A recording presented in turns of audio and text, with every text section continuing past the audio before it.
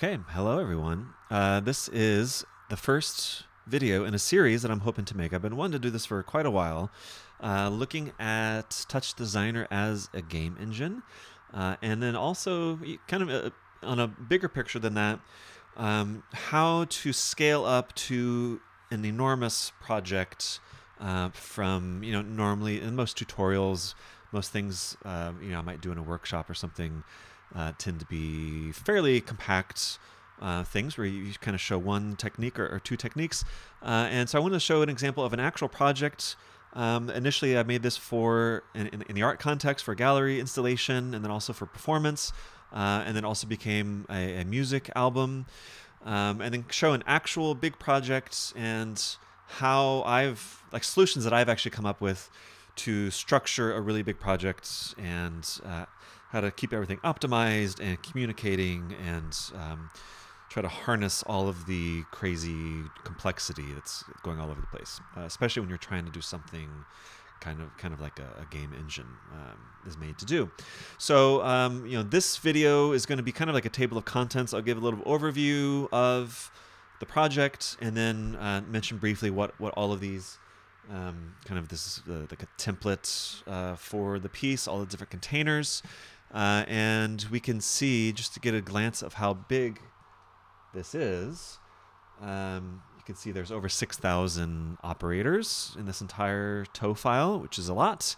If you haven't used the opfind dat before, it's kind of nice. If you just uncheck this limit max depth, it will show you all the operators, and you can then search in it in various ways, which is nice.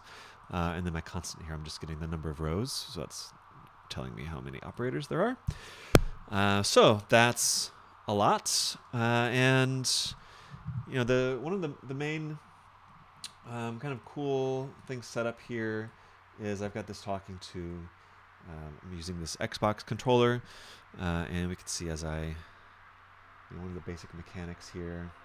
I wanted to kind of take the mechanics of typical games, but then try to turn it into more of a venue for sound art or ambient music. The way these controllers are working, I've got people move and then look, and then also hover up and hover down. So I was kind of thinking of it more like a drone copter almost.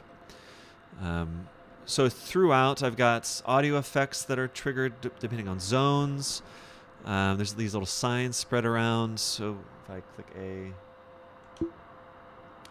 and then this is an example for a performance version. We can then incorporate some physical interaction. So having like a rock, place it on a force-sensitive resistor via Arduino. So in the real world, someone could put a rock on this square, and then that gets triggered. And then that triggers sonic and other behaviors in the environment.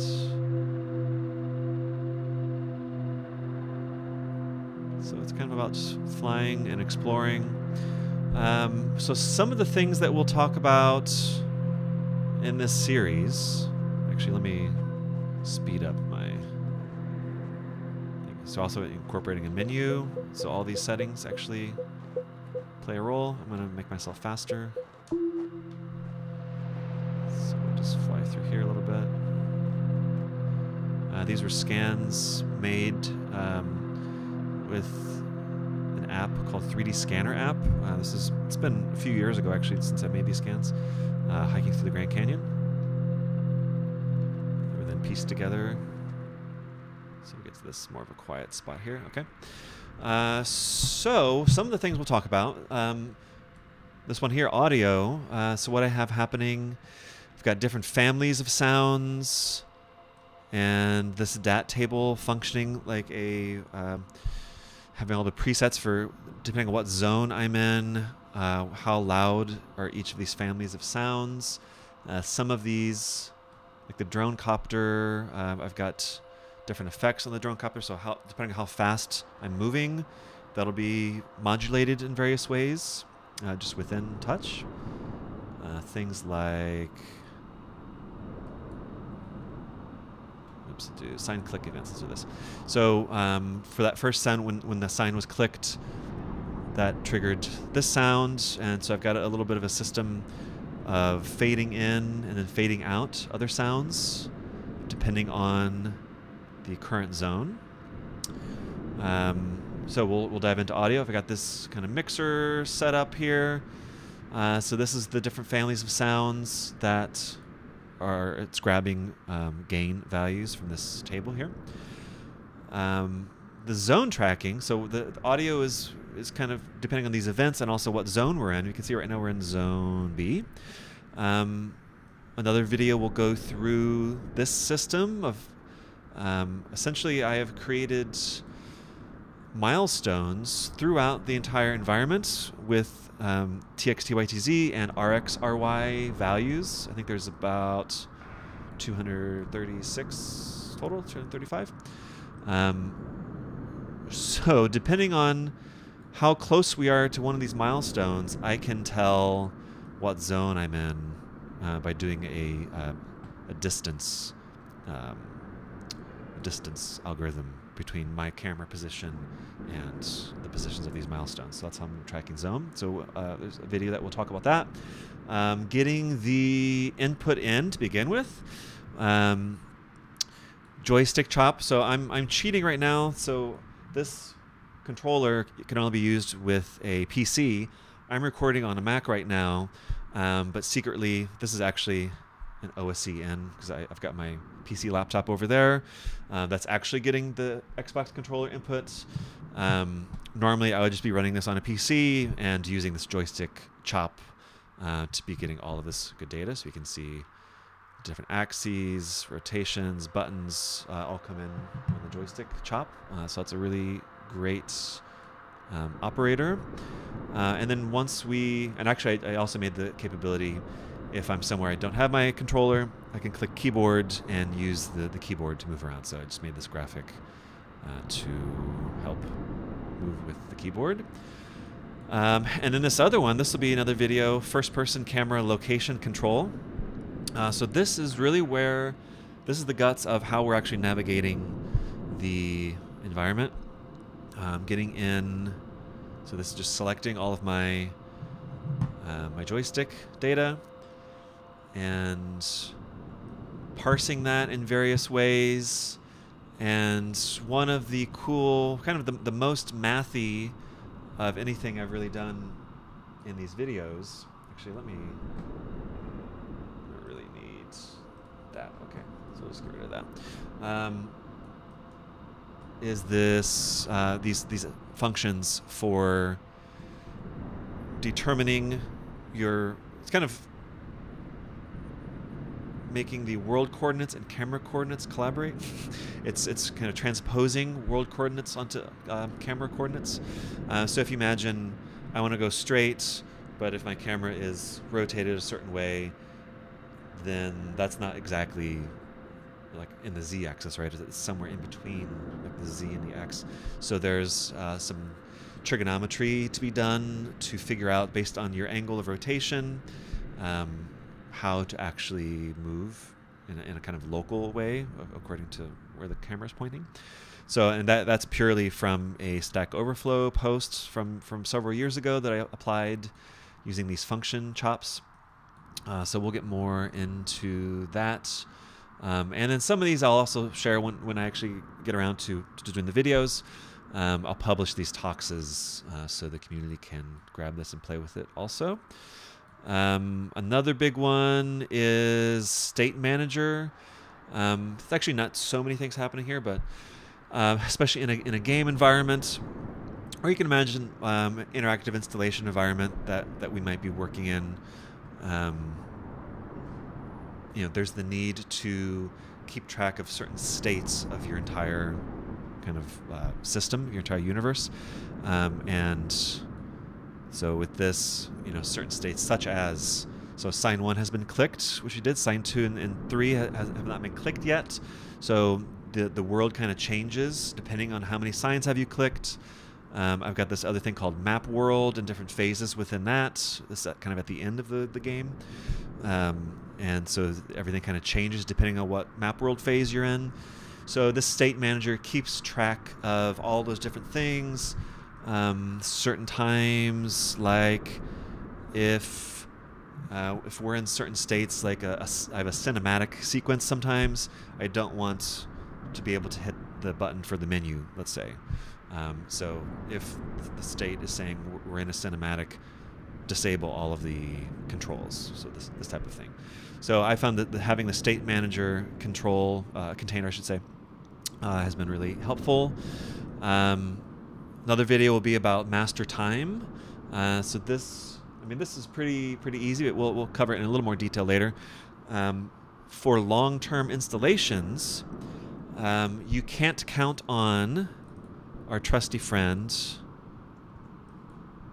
which is absolute time.seconds. Why not? Because if this was on for a certain length of time, which I think is about, I've never actually tested this before, but just from reading online, about a week or so, this number is going to get so big that it could cause everything to crash.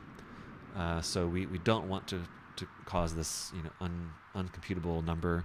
Therefore, we use a clock, which gets the actual time, and then I'm restarting. So this speed is just counting from when I started, but then the speed gets reset at midnight every day. So this kind of resets the what would be an absolute time.seconds for us, so we never get to that super high value. And then just this main thing is this sprawling, crazy thing. We can talk about the use of these,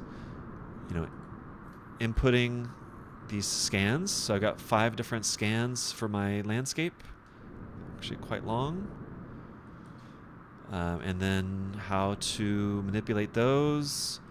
Some other tricks with all the texture maps I created here. I got a system here where I can choose between, depending on what system I'm on, what resolution of textures I want to use. So 8K, obviously, if I'm on a really powerful machine. If I'm on a not so powerful machine, I could do lower resolution textures, which is a nice thing to have. So right now, I haven't touched the joystick for a while, so I went into sleep mode. We can see my light is off now. And let me turn this back here so we can see. So now if I touch any controller, I just became awake and my light turned back on. So a lot of little tricks like that. So maybe that's a decent overview. There's just a lot going on. We can talk about the use of, I've got lots of uses of render passes. I'm grabbing from my main render top, but then the idea of this depth buffer, I'm using this a lot for lots of different render passes. So I've got one main render top and lots of render passes, and maintaining depth, which you'll see maybe right here, an example. I've got a moon hiding here. Actually, let me just do this. Let me do view. Actually, yeah, maybe that's not good. I'll just keep that hidden down there. So as I move around this cliff here, maybe get back a little bit slower.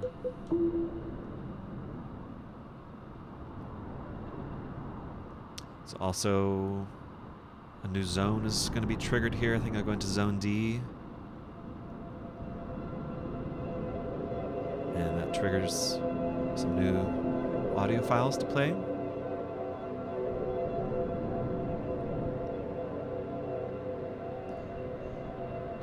And there's a moon hiding over there.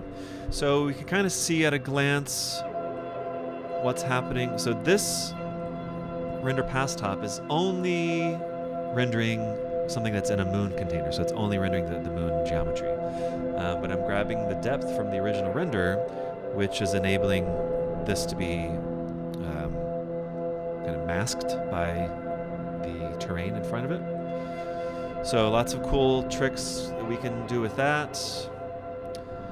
Another little trick. This happened from early usability tests with my students, where it's a little bit hard to control, and they couldn't really understand where they were going. So if you get lost and you're just pointed out into space, there's a little trick here where, like, where am I doing that? I'm analyzing. Here we go. So I'm analyzing. If there's no ground here, then this converts to a 0, and that triggers this UI message to pop up. If I turn back around, and we actually see some land that shows up there. So this analyze creates a higher number. So let me do that again. And then if I hit Y, that takes me back to the nearest milestone, which we'll talk about in the zone tracking. So yeah, let's just play through a little bit, and after that, I'll see you in the next video. Let me go ahead and make it a little perform mode.